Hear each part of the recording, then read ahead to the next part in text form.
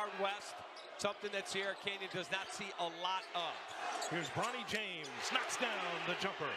Bronny James for 3. Step, no question about the foul. Sawyer, now Bronny James for 3. Swoosh! James knocks down the 3 in the corner. And the rebound, right there by the Trailblazers. Andrew Dust is just a little, just short-armed, and I think he thought a shot block was coming. James knocks down 3 just moments ago. Well, there's the kick. Where does it come from?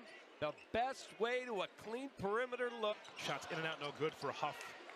We got a good rebound by Bailey, and we have a whistle. Foul call right there at center court. They're going to call an intentional foul.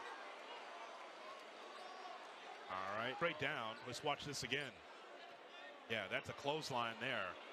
And by immediately Pierce. he goes over to help him. Important. And the Trailblazers out with it. Big time slam.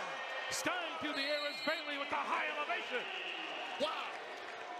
This kid. 47 Sierra Canyon. Bronny over the top. And swing it. Here's James for 3. Swish. Bronny James for 3 on the right wing. No toppers as they're down 7. Here's James for 3. Yes, sir. Wow. James answer in Chicago. A home of the WNBA champion Chicago Sky is Bronny James with the silencer. Here's Bailey. Down the lane. Loses the handle. Matoyer for 3, and he knocks it down. Sierra Canyon wins. Matoyer coming. Flying at him, and Bobby Durkin.